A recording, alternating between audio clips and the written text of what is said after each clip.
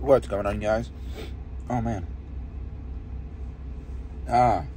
It is like 4 in the morning right now before I get rolling. But little story for the morning, because it has been one hell of a week. And I mean one hell of a week. And at the Red Bull.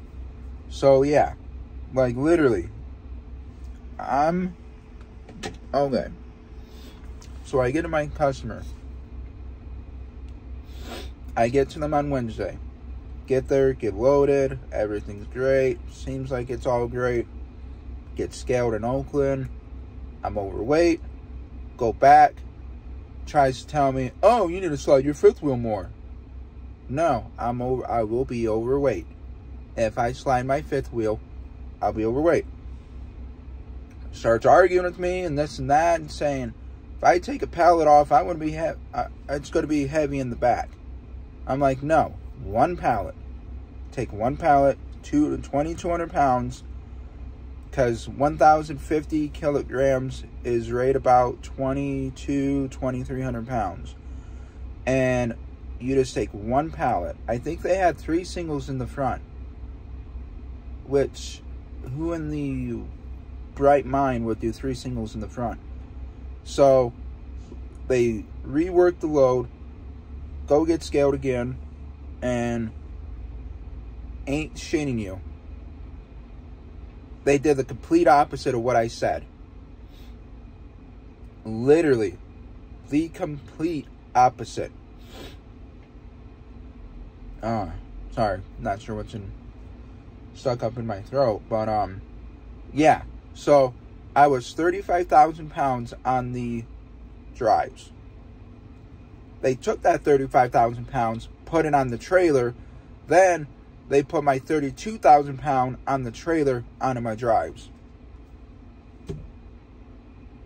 How can you say you know what you're doing when you're not even the guy loading the trailer? Literally, the dude was not even loading the trailer and saying, I know what I'm doing. I've been doing this for so long, so you do it. And so I get scaled again. They, like I said, they took all the weight from the front, put it to the back. Complete opposite of what I was telling them to do. And I'm trying to tell this guy, how to do his job. And he's like, I've been doing this for 20 years and blah, blah, blah. Apparently, you don't know what you're doing. For real. And I know what I'm doing. So eventually, with my company, thankfully they're,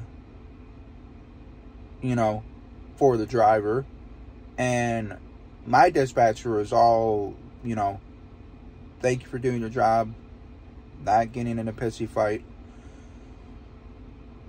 Excuse me, because apparently at this location, there were people that got in a pissy fight and got in fights, got people fired and blah, blah, blah. Just load my crap. Load my shit. That's all I ask. Load my stuff. That's it. That's all I ask. So, I get back there. A day later comes by. The next morning, about 10 o'clock, I get an email saying, go ahead and go see the shipper. They're going to remove a pallet. When all they had to do was take one pallet, put it to the front. In the beginning, one pallet, put it to the back. And, oh, they were not happy. They were not happy. They were like, you got a bunch of people pissed off here and blah, blah, blah, blah. You're not welcome back. Tell your dispatcher and this and that. Tell your company. And I'm like, I'm already one step ahead of you. Throughout the whole deal, I already told them I'm not coming back. Now that I'm banned, absolutely not coming back.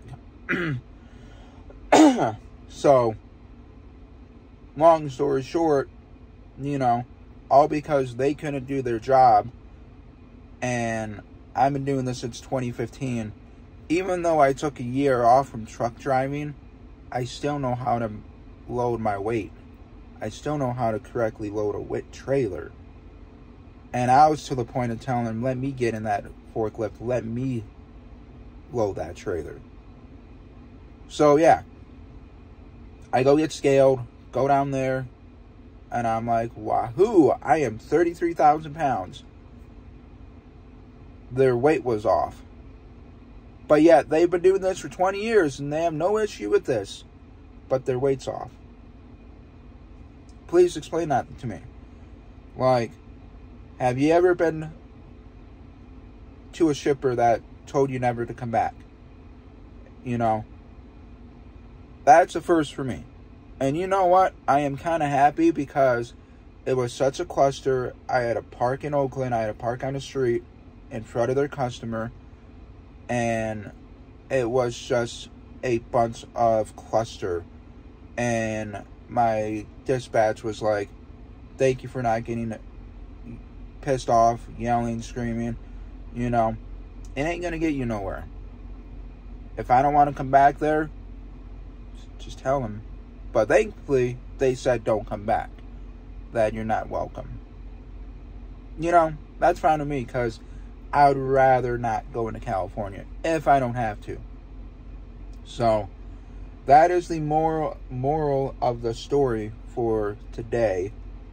And, of course, on Monday, I got put out of service from California, CHP, because some reason my light didn't go on, and for some reason I didn't hear anything go off. I had a blowout on my tire, on my trailer.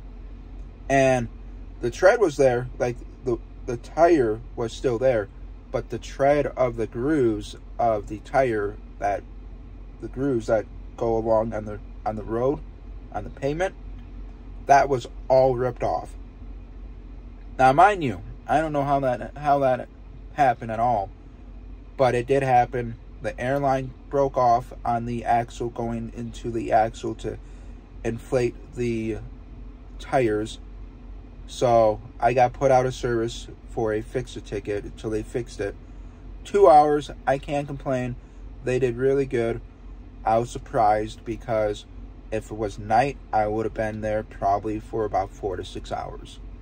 So I definitely give the company some props for all that. And let me know if you ever been banned. Leave a comment down below. Where have you been told not to come back? Y'all be safe. Time to get rolling here soon and go eastbound.